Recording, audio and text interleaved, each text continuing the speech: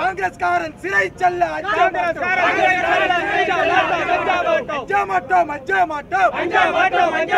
ரவுடிகளை ஒழிக்க அஞ்ச மாட்டோம். அண்ணா திமுக குண்டர்களை கைது செய், கைது செய், கைது செய், கைது செய். I would like to ask them, what were you doing for a week? This is something absolutely non-issue. What TNCC president has spoken is within the complete borderline. He has not spoken against anything. He has not spoken anything vulgar. Just the way the people interpret it, the way people understand it. What feels right for me, it feels wrong for them. So, but all I would like to ask them is, why were you sleeping for a week?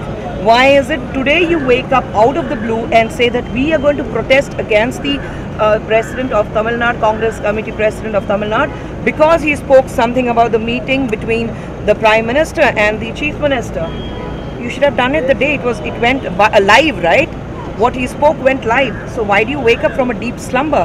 And if this is how they are going to react, if for one statement they are going to react like this after waking up, then I don't know how they're going to run the government, because for the last 4.5 years we have seen that the AIDMK government has done nothing for the people of Tamil Nadu. It's not about democracy. As far as democracy is concerned, Tamil Nadu democracy is dead. It's more of a dictatorship. It's more of a Hitler rule.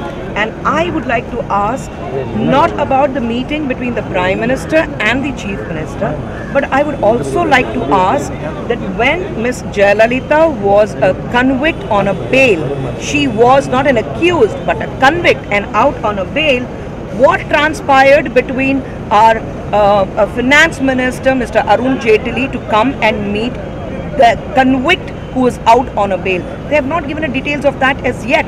And this meeting was also against the protocol, and that is what we have spoken. It's against the protocol. Either you make it clear to the people as to why these two meetings happened, which was against the protocol, and let it leave it at that, or you understand the way you want to understand, because your interpretation is absolutely different and our thinking capabilities are completely different.